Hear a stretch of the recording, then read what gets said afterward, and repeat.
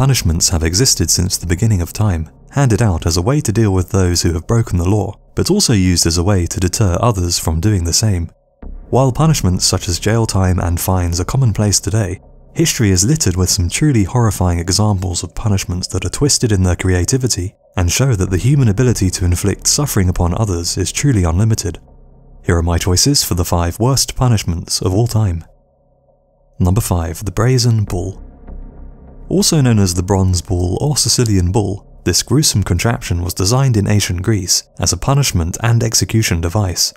It was made entirely from bronze and was crafted into the shape and size of a real-life bull.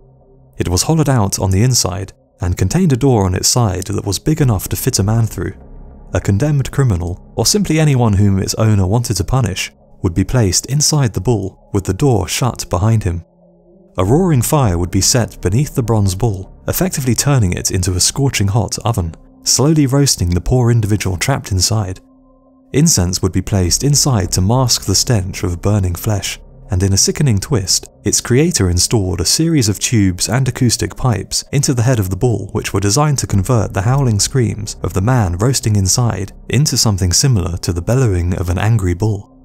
The disturbing device was said to have been created by Perillus of Athens, who travelled to Sicily in an attempt to win favour with Phalaris, the ruler of the city of Acragas, who was believed to be a cruel tyrant. Thinking that such a man might be impressed by his creation, Perillus was confident that he would profit from the trip. However, even this cruel dictator was disgusted by the contraption. He asked Perillus to crawl inside and demonstrate the sound to him so as to prove that his invention worked. Perillus agreed. However, upon entering the bull, the door was shut behind him and a fire was set. The tyrant yelled to the terrified Perillus locked inside, "Let the music master be the first to play." Perillus did indeed demonstrate that his complex system of acoustic pipes worked, and his screams of pain and terror were converted into the roars of a bull. Perillus was spared death inside the bull, eventually being released from the chamber before he could succumb to the heat. However, instead of receiving a reward for his creation as expected, he would later be thrown to his death from a steep hill. Despite being sickened by the device, Phalaris kept the bull and used it on criminals and traitors, and according to the story he even converted the scorched bones of the bull's victims into bracelets. The brazen bull was especially useful as a deterrent, as all executions were carried out in public, and such a spectacle was likely to have discouraged anyone who might have been considering a life of crime. Number 4. The rat torture. Rats have a long history of being used to inflict pain and suffering upon torture victims. During the 1500s, the Tower of London was known to contain a cell which had earned the name Dungeon of the Rats. Prisoners would be placed in a cell which was located below the high water mark of the River Thames and engulfed in darkness. As the tide of the Thames began to flow in, the hordes of rats which populate the banks of the river would rush into the cell, tormenting its unfortunate occupants. Sleeping under such conditions would be risky, as the rats would often tear flesh from the legs and arms of those attempting to rest on the cold floor of the cell. However, the worst example of the rat torture is one that has become infamous in fiction and television, but is actually based upon reality. Rats are well known for their ability to chew through most things, and their sharp teeth can exert 24,000 pounds of pressure per square inch, enabling them to bite through wood, brick, and even metal. This impressive ability was put to use in a cheap and extremely effective torture method. A rat would be placed on the victim's exposed stomach and covered with a bucket or container. The bucket would then be heated, and as it got hotter and hotter, the rat trapped inside would begin to panic and seek out an escape route. Faced with flesh on one side or hot metal on the other, the rat would choose the path of least resistance and began biting its way through the victim's skin and into their flesh in a desperate bid to escape. The gnawing process could take some time, and death would not come quickly. Incredible pain would be coupled with the terrifying sensation of the large rodent frantically moving around inside you as it continued to bite, scratch, and devour. The process would eventually result in death, and simply the threat of such a torture was likely to get all the information the interrogator required. During the Dutch revolt against Spain in 1568, the method has been documented as being used against prisoners taken in the conflict. A pottery bowl filled with rats would be placed upside down on the exposed body of the victim, and hot charcoal would be piled on top of the bowl. It was noted that the rats would, quote, gnaw into the very bowels of the victim in their frantic efforts to escape the burning heat. Rat torture is not just confined to centuries past, however. It was allegedly used in Chile by the regime of Augusto Pinochet between 1973 and 1990, as well as in Argentina between 1976 and 1983, and it will no doubt likely be used again somewhere in the world in the future due to its low cost, simplicity, and effectiveness. Number 3. Keel hauling. For much of history, life aboard a naval ship was a brutal and harsh existence. The captain of the ship was the king of his vessel, and many of the sailors toiling on board were not there willingly. Kidnapping and forced impressment into the navy were common, and punishments had to be severe to keep the men disciplined and working hard. Isolated in the middle of the ocean, the captain and his officers were vastly outnumbered. Mutiny was a very real danger, and discipline was enforced ruthlessly in an effort to keep order. The captain's word was law, and he held the power of life and death over his crew. Any man who broke one of the countless number of rules and regulations was liable to be punished in the most brutal fashion. Perhaps the most feared of these punishments was the practice of keel hauling. The victim would be stripped naked, have his legs weighted, and then be suspended from a rope that ran under the bottom of the ship and up the other side. At the sound of a cannon shot, he would be dropped into the water and dragged under the ship, across the hull, and over the keel, before finally being pulled up on the other side of the ship. Drowning was not the only danger that the man being keel-hauled had to contend with, however. The ship's hull would likely be covered in razor-sharp barnacles, and his naked body would have been dragged at great speed across the jagged hull to reduce the risk of drowning. This would result in his skin being lacerated and shredded, chunks of flesh being carved off, and in some cases, limbs were lost. There are even accounts of men being decapitated during the ordeal. If the man survived the punishment, he would still have to contend with infections to the many deep cuts that now covered his body, and often the punishment would be repeated several times.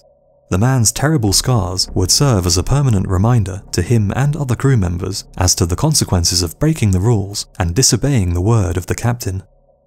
Although it's unknown exactly when the punishment first came into use, the earliest known example was found in an ancient Greek maritime code dated at 800 BC, which mentions keel hauling as a punishment for piracy.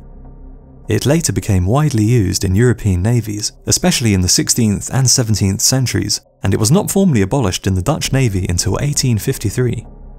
In fact, keel hauling was so feared that the term is still used today as a word to describe being harshly punished or given extreme discipline for a minor violation of rules. Number 2. The Blood Eagle.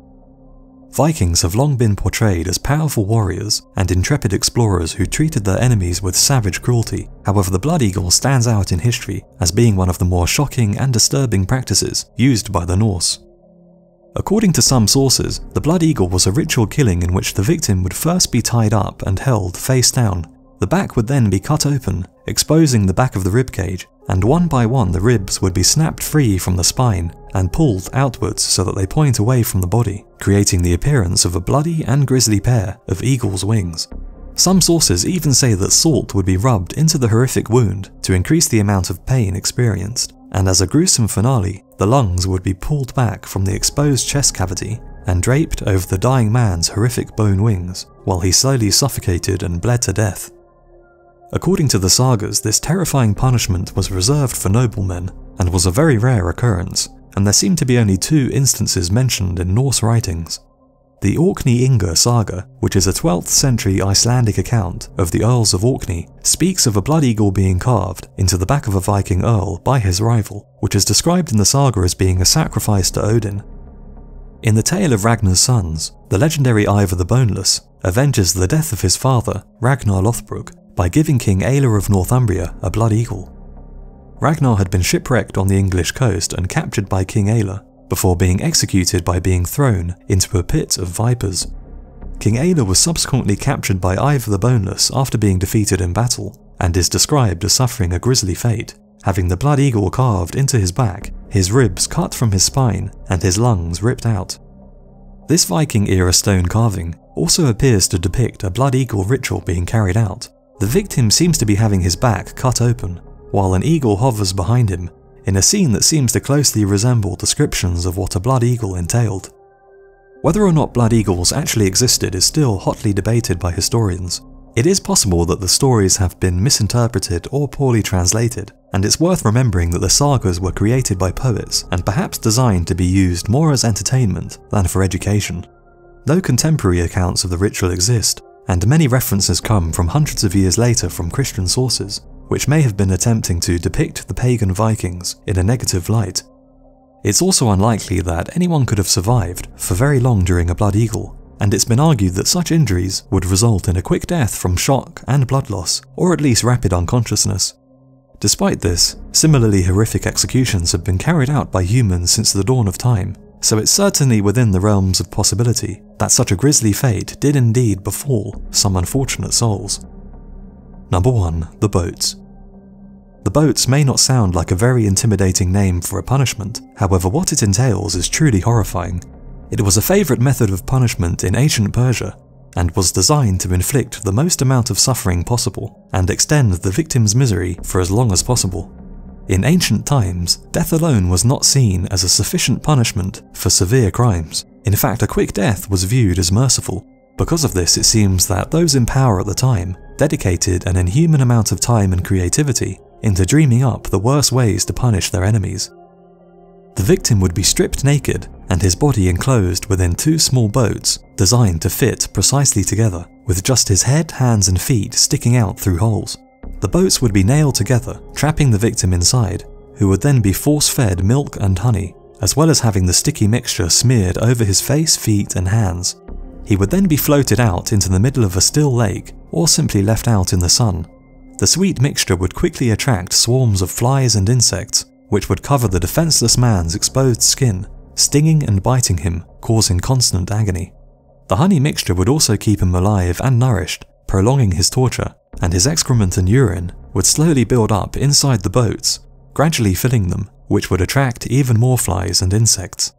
Over time, the constant swarms of insects would begin feeding on the victim while he was still alive, and flies would begin laying their eggs inside the boats, and even inside his flesh, which was now turning putrefied.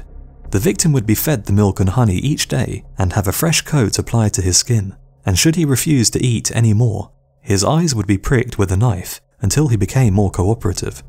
In this way he was kept alive for the maximum amount of time possible, until he finally succumbed to his injuries, sometimes after as much as 2 weeks of suffering, usually dying due to a combination of dehydration, septic shock, and infections caused by the wounds inflicted by all manner of insects burrowing into his flesh. One grisly account speaks of a young Persian soldier who had killed a claimant to the Persian throne in battle and was rewarded by the king on the condition that he told everyone that it was the king who landed the killing blow. However, the young soldier let the secret slip at a banquet and was punished via the boats by his furious king. The young man suffered for 17 days, laying in his own filth while his flesh slowly rotted and was consumed by endless numbers of insects and worms, which would bury themselves into every orifice, slowly eating him alive from the inside as well as from the outside. After he finally expired, the upper portion of the boat was removed, revealing the grisly sight of his half-devoured body, covered in writhing swarms of worms, flies and insects, still gorging themselves on his corrupted flesh. So there are my choices for 5 of the worst punishments in history, but let me know which punishments you would have included in the list in the comments below, and I'll see you again on the next video.